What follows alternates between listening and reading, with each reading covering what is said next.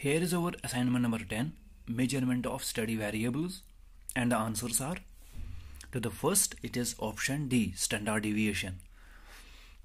Question 2, and the answer is option B, 27.9.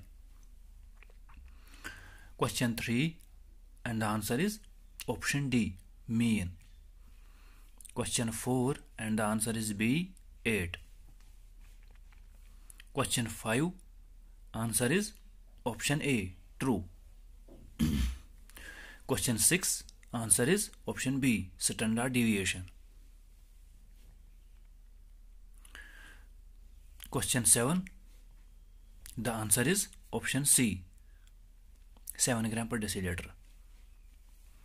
Question 8, the answer is option C, it's the difference between the minimum and the maximum value.